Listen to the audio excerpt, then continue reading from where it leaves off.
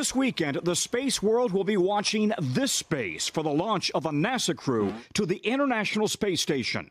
The launch delayed overnight, SpaceX says it was taking more time to confirm safety issues. With 4 lives on the line, every launch is dangerous. What we do up there is for all of us here on Earth, and hopefully will benefit our society for many, many years in the future. This is the most international crew yet, represented by the U.S., Japan, Denmark, and Russia, still a space partner despite the embargo and war in Ukraine. When you go to the ISS and you look at the planet, you see that there are no borders. But as this crew rockets to a 6-month stay on the space station, the world's focus is really on the moon. Lander module. India this week landed the first robotic spacecraft on the moon's south pole, days after Russia's unmanned Luna 25 crashed in the same area. Now the focus shifts to NASA. The future of America's space program is here at the Operations and Checkout Building at the Kennedy Space Center, where right now they're assembling the spaceships that will return America to the moon. Last year, an uncrewed Artemis mission orbited the moon. Now, engineers are working on the Orion capsule that will do a lunar flyby, a big loop, as soon as next year.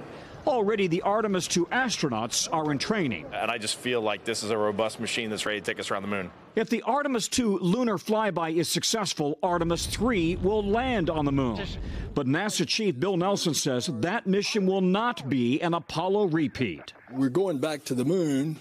It's actually a different moon. We're going to the South Pole. The South Pole, which may hold frozen ice water, critical for a future moon base and a potential source of rocket fuel for future missions to Mars.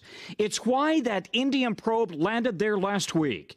China wants to land its own astronauts there by 2030. Tom, I think the space race is really between us and China, and we need to protect the interest of the international community.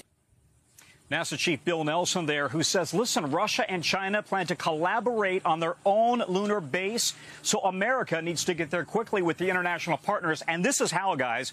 This is the Artemis rocket stack. It's more powerful than the Saturn V Apollo rockets, 8.8 million pounds of thrust. And the astronauts for Artemis will ride to the moon in the Orion crew capsule up on top. We're going to be talking a lot about Artemis in the years ahead.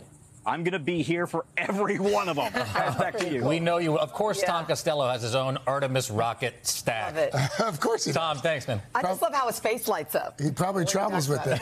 Exactly.